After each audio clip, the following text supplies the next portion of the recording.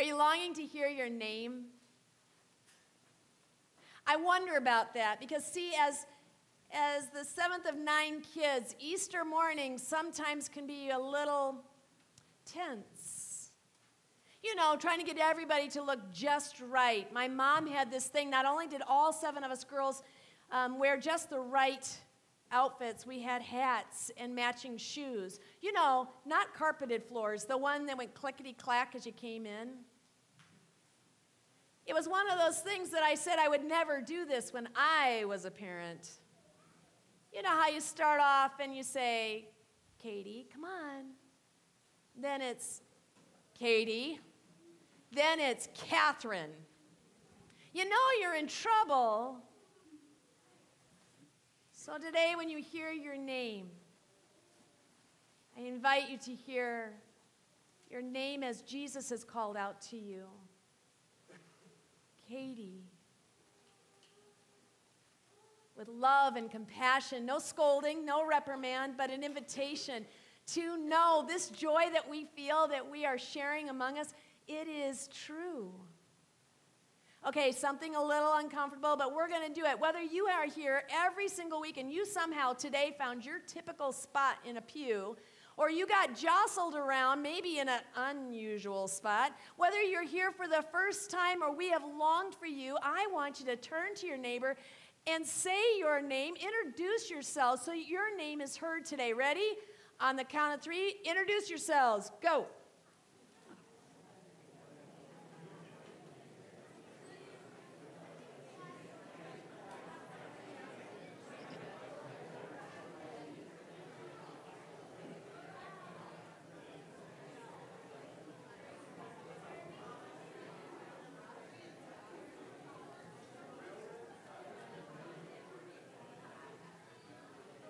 I'm roping you back in. 1, 2, 3.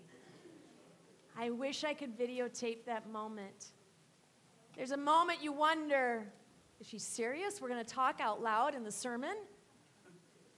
And then the moment when you reach over to your neighbor, I wish you could see the joy on your faces. The joy not only in, hey, here's who I am, but the joy of someone who listened and reached out and connected with you. I believe that's our message today with Christ. Here's how the story kind of goes.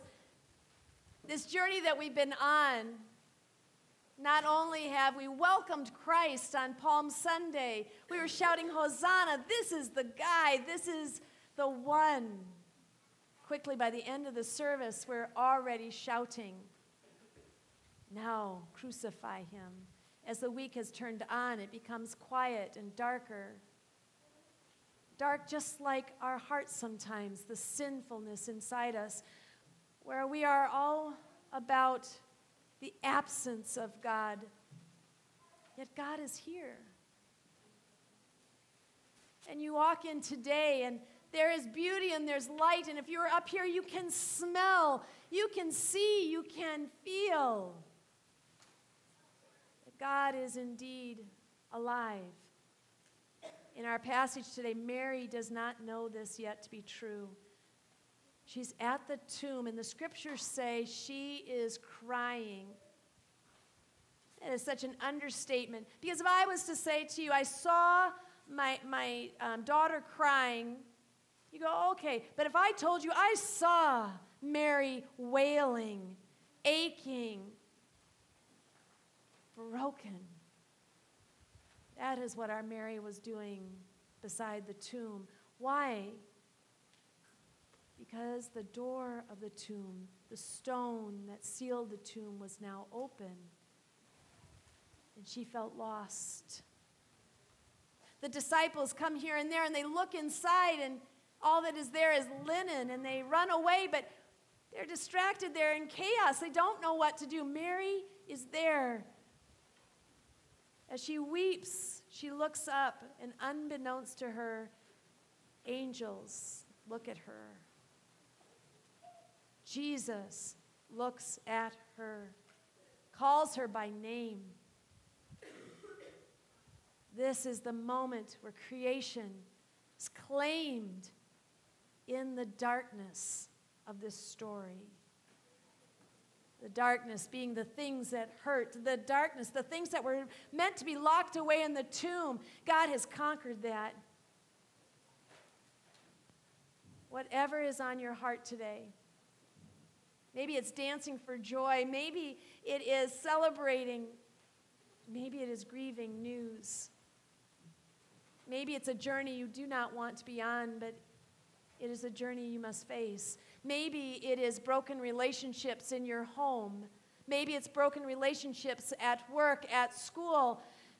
These things are meant to be conquered. They are the things of the tomb, the dark. And God says, here I am. Mary is still weeping, looks up and sees the angels. Jesus. Mary. Mary. Calling her by name. Do you long to be called by name? God assures us today, in this journey, the God of all creation already had authority over death.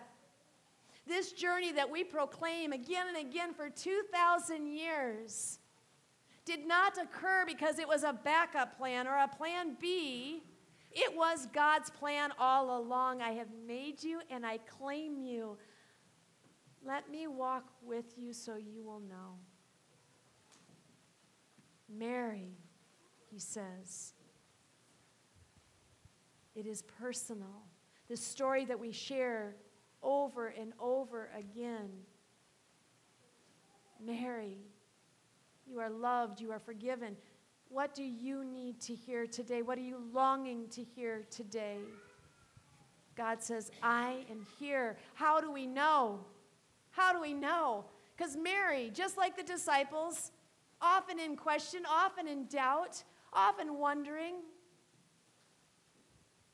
she turns around and she says, Rabboni, teacher, teacher.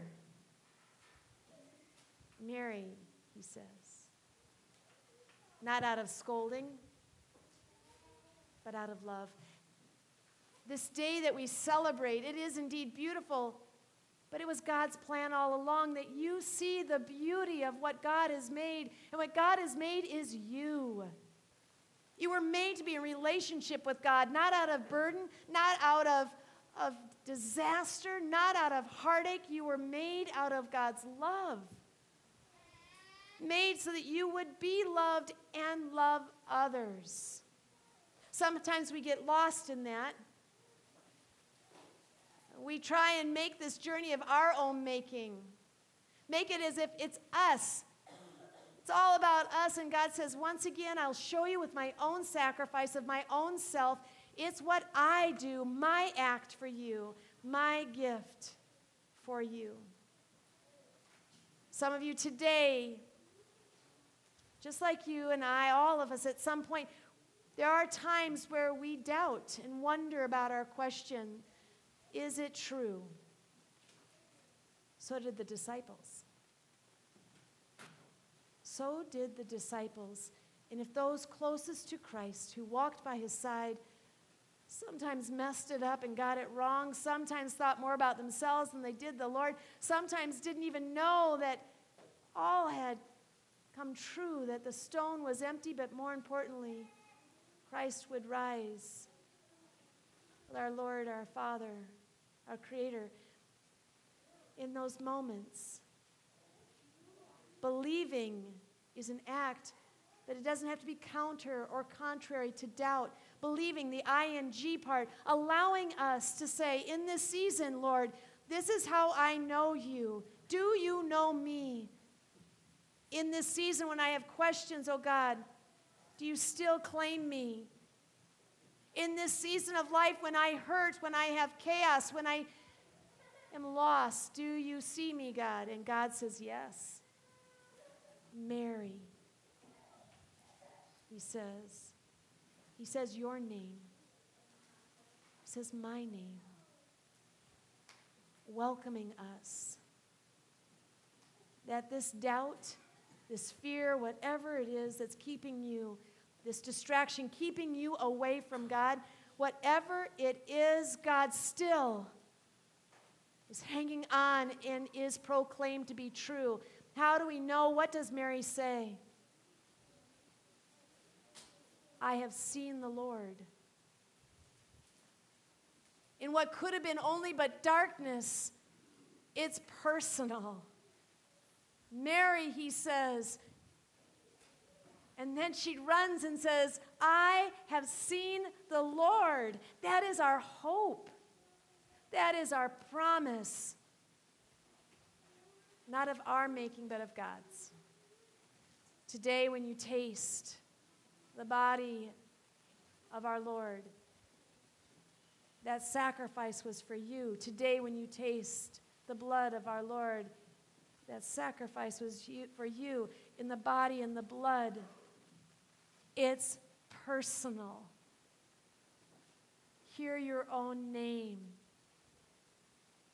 The body of Christ is given for you so that you and I can say, we have seen the Lord. That is our message of hope. Let us try it once. I have seen the Lord. Now say it. This is your slam dunk, seconds, half-court shot. I know you've looked at it on Facebook or on Twitter or whatever. You've seen this amazing moment when the crowd busts into joy. This is better than that. This miracle breaks the bonds of this earth, and it frees you. So when you say, I have seen the Lord, say it as if you believe it to be true. Ready? I have seen the Lord. One more time. I have seen the Lord. And the third time. I have seen the Lord. Bank on it, for it is true. Amen.